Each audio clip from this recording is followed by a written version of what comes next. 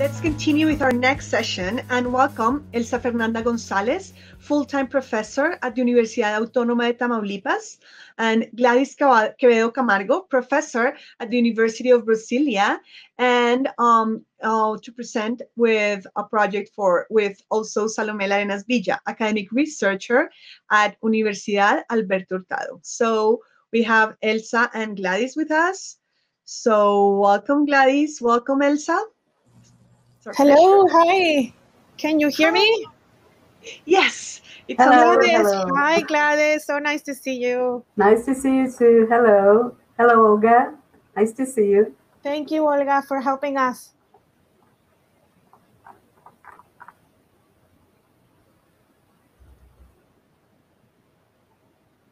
Oops.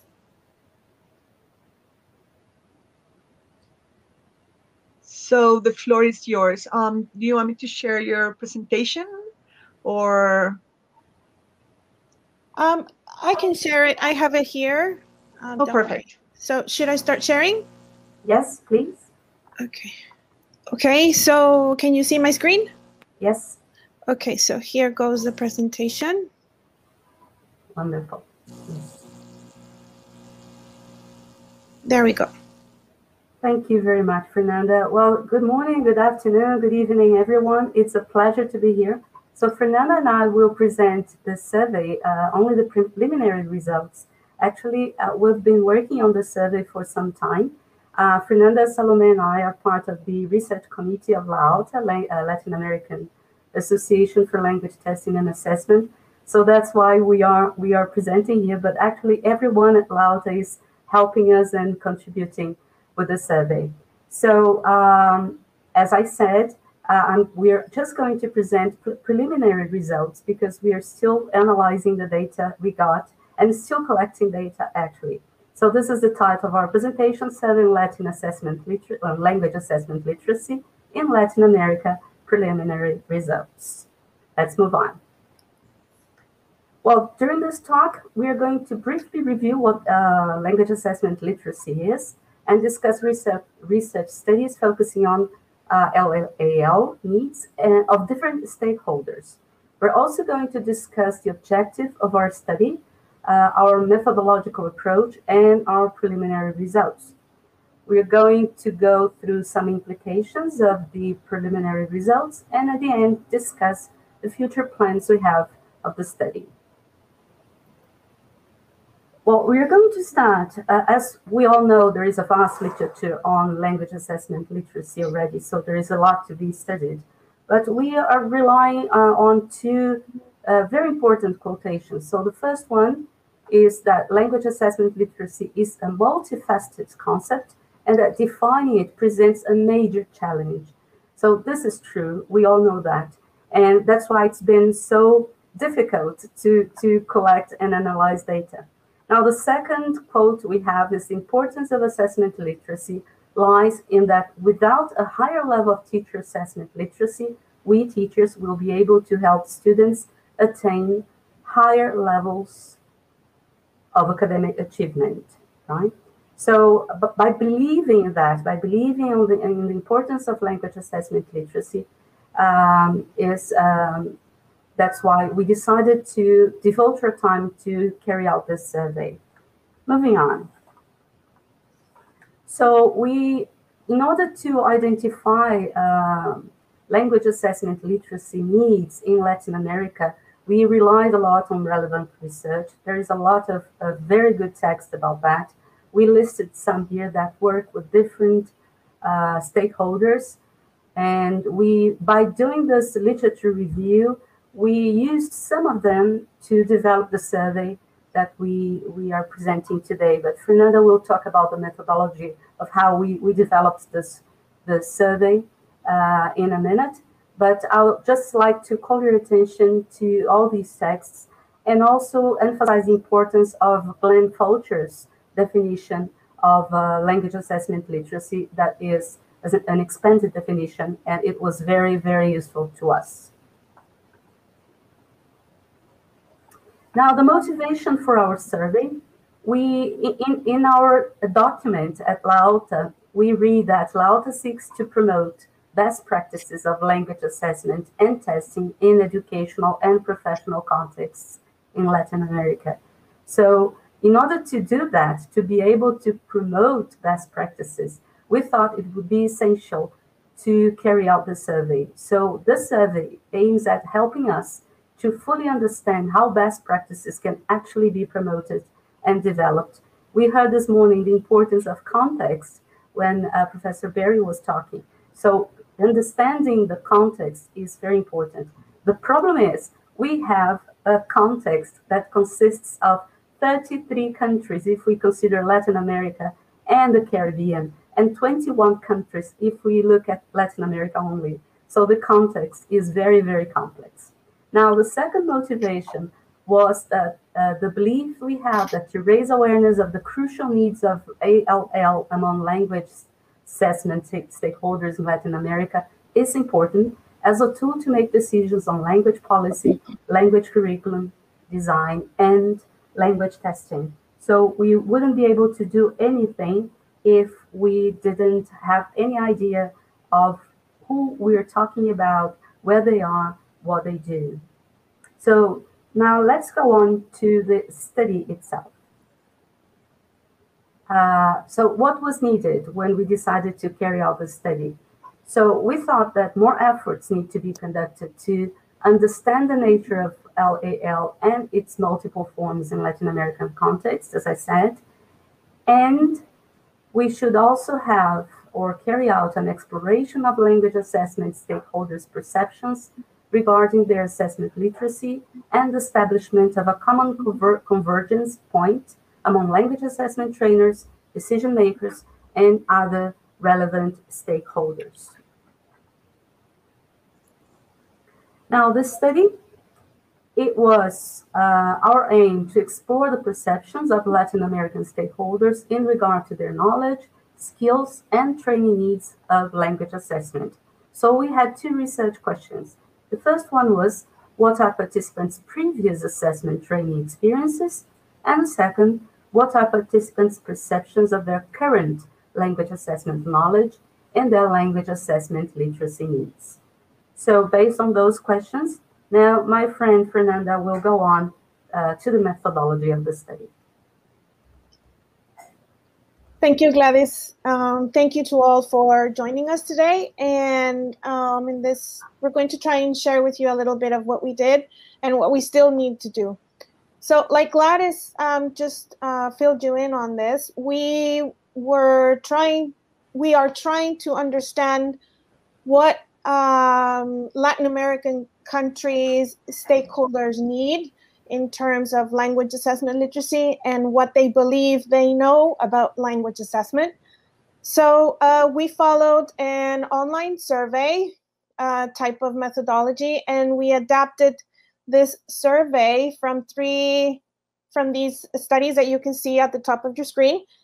And we adapted it. Why? Because, well, these studies focused on different, very different contexts. For instance, Vogt and Tasagari focused on European context.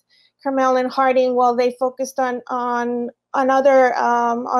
trying to build a construct of what language assessment literacy components are and project it onto the needs of stakeholders. So in Latin America, well, first of all, the languages, we needed to adapt that, and we needed to understand a little bit of what Latin Americans understand of language assessment literacy and what they need. So the survey had 3 sections.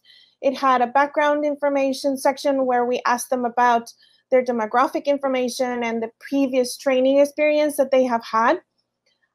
It focused on the perceived knowledge that they believe they had. It was a 58-item linker type questionnaire, and it focused on 0 to 5 degree of knowledge.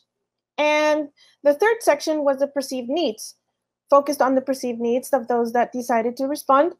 And the dimensions that we tried to focus on were language skill assessment, language proficiency frameworks, assessment uses, washback, aspects of item writing, rubrics and scoring, piloting, and item analysis. We decided to focus on 3 languages, Spanish, English, and Portuguese. which means that we constructed the survey first in English, and then we went through a translation process. Once the translations were fulfilled, we went through a validation process, which included the opinion of 9 experts, experts in fields of applied linguistics, language testers, teacher educators, and obviously language assessment researchers. And we went through 2 rounds of feedback. So 9 experts focused on, reviewed our survey, and then we worked on it, we improved it, and then we sent it out again for more feedback. Once this validation process was finished, we disseminated the final versions of English, Spanish, and Portuguese through email, through our social media, through associations that we have contact with, for instance, in Mexico with the Mestizo Association, in Brazil with the Brastizo Association, and so on and so on.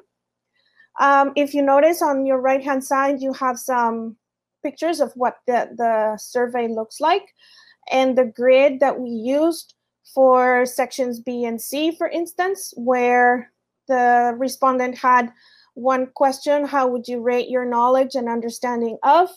And for instance, how foreign and second languages are learned. And the respondent would choose no knowledge, little knowledge, average knowledge, good knowledge, and very good knowledge. So the collection of information is still not finished. We are still trying to collect information, but we decided to analyze information descriptively so that precisely because we're still not finished, but we managed to analyze 532 responses with descriptive statistics, and we focused on the tendencies found, for instance, most knowledgeable areas, the less knowledgeable areas, and the most relevant needs. So here's what we found. Like I said, we had 532 respondents. 132 people decided to answer in Spanish because we gave them the option. We sent out the emails, and in this email, we included the 3 links so that the person could decide what language they would like to answer in. So 308 people decided to answer in English, while 92 people decided to answer in Portuguese.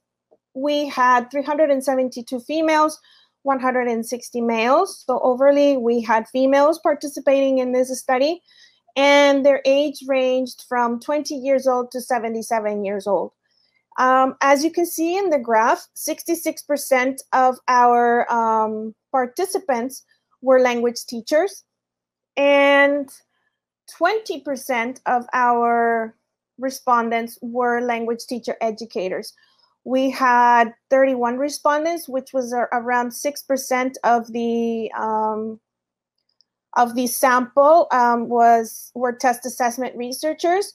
We also had policymakers, which were 20 people, and we had test assessment developers, which were 19 respondents. Where we also asked them where they are from originally, and we decided to focus, and we also asked them about their place of work, their current place of work. So we focused on people that were fulfilling their teaching, researching, or other language assessment services, jobs, functions in Latin America. So most of our respondents, as you can see, are from Chile. There are 36% of our respondents, which equals to 181 respondents. And we had a great majority, lots of people also from Brazil, with 111 respondents, and 14% were from Mexico. We also had people from Colombia with 11% of our participants, Chile, Argentina, Panama, Cuba, El Salvador, Venezuela, Honduras, Nicaragua, San Jose, Uruguay, and Ecuador. Okay, in terms of their assessment literacy experiences, most of them had experience in terms of language assessment training. We focused on general education assessment training and language assessment training. So 23% of our participants said they didn't have any type of training previous in terms of language assessment literacy, while 20% said they had no training at all, even in general education assessment. Now, this training, the people that responded that they did actually receive some type of training, most of them have received it while they are in service. That is, while they are working and their work jobs or work institutions provided them with some type of assessment training. 26% of our respondents stated that they had received their training pre to their service, and 30% responded they had obtained it from postgraduate courses. So as you can see, most of the people that have answered the survey up to today have received some type of language assessment training during their job and their in service. So in terms of their knowledge, what did they report? About language assessment, it was very interesting to see that their respondents felt they had good knowledge about how foreign languages are learned. They also felt that they knew how skills are developed, skills referring to reading, listening, writing, and speaking. So, and 151 people believed that they had very good knowledge. And these were the items that had the highest rate in terms of frequency. As you can see, their standard deviation is also quite close to the mean, which means that they had an actually quite well dispersed. In terms of the least known, what our participants felt they know less about, the item that had the most less knowledgeable percentage was how to accommodate candidates with disabilities or other learning impairments. It seems that we in Latin America, we feel we don't know very much about this. We don't know how to attend or help people during language assessment that have special needs. And it seems that people feel they know less about how to consistently measure the performance of test takers. Now, in terms of their needs, this is what we found. It seems that the majority of those that responded our survey believe that they need to understand or know more about how language assessment can be used in social policies, for instance, immigration or citizenship. And they also feel they need to know more about how language assessment can impact society. So as you can notice, there is a big social component in terms of what our respondents feel they don't know or they know less about, and what they feel they need in terms of language assessment. And it seems that they also feel they need to know more about how to adapt appropriate ready-made assessments. In other words, for instance, how teachers can adapt to their classroom and to their students assessment that is already out there, for instance, on the internet, and how to adapt it to their specific needs and their specific context. And I'll hand it back to you, Gladys. Thank you. Thank you, Fernanda. So maybe we should now talk quickly about the discussion part, because it's we are running short of time. So Latam stated to know more about languages learned, less about how to attend candidates with disabilities during a test, and how. I think this is something you have said already, right? Maybe you should move on, right? Other tendencies found, how to assess vocabulary and the different levels of proficiency. You have said that already, right? Yep, good. Okay, go ahead.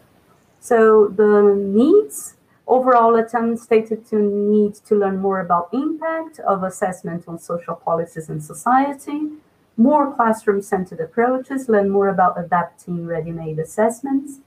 Other tendencies that were found, we need to learn how to assess grammar, need to understand how assessment can impact the classroom and classroom teaching and learning. So these are the needs that we identified. Now, moving on to limitations.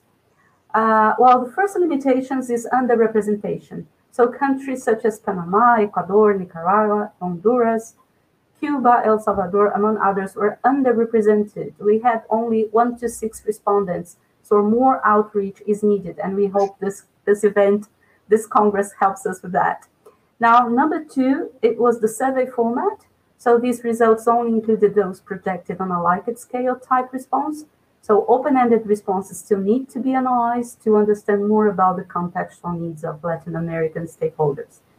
And related to that, questionnaire is a limited view of needs in Latin America, and we need more qualitative data to understand the context much better. Then our future plans for the project. We want to work towards more outreach in underrepresented countries, which is our biggest difficulty. So the survey will be open for 3 more months for others to respond. Our plan is also to analyze knowledge and needs under the eye of each country represented in the data, so go a bit deeper in that.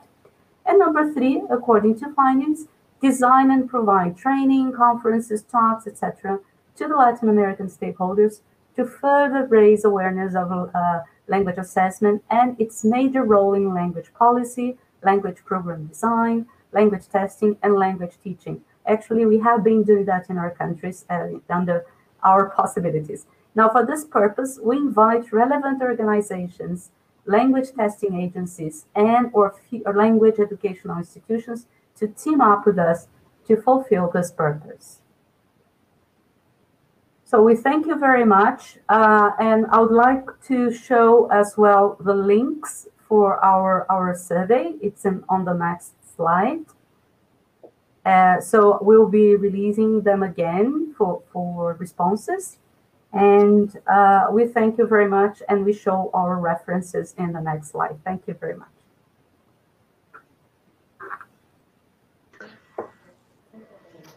Thank you very much, Elsa and Gladys. Let's see if we have any questions from the audience. Okay, so anything that you'd like to add?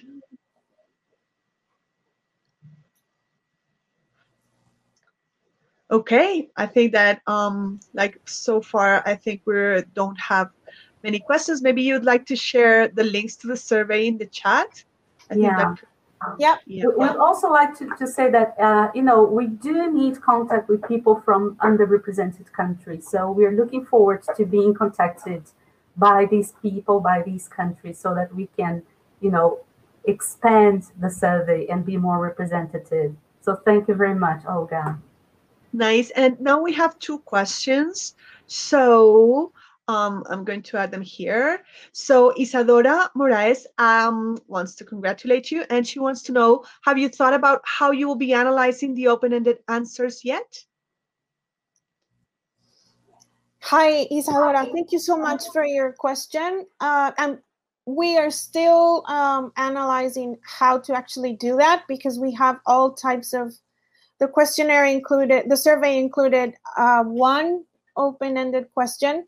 And from there, I believe our plans is to, those who are interested, to contact them personally and conduct a survey to understand their specific context. But we still haven't gotten to that part of deciding what specific approach in terms of qualitatively answering this open-ended question. But we would love to hear any insight that any of you have or any suggestions. Obviously, we're very open to it. Thank you, Isadora. Nice. Now we have a question from Barry Sullivan. He would like to know, what is the percentage of response approximately?